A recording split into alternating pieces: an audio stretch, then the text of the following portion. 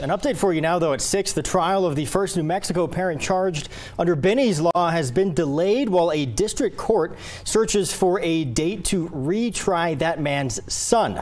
Prosecutors charged his father, William Brown, with negligently making a firearm accessible to a minor in connection to the death of a 13-year-old girl at his Cuesta home.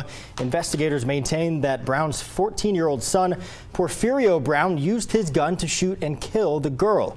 William Brown's trial was supposed to start yesterday, but has now been delayed until June. However, Porfirio Brown did go on trial for second-degree murder earlier this month. It ended, though, in a hung jury as the teen's lawyer maintained it was another boy who really pulled the trigger. 8 jurors found the teen not guilty. 4 of them thought he was guilty. He is, though, scheduled to have a hearing this Thursday, and he could possibly get a new trial date then.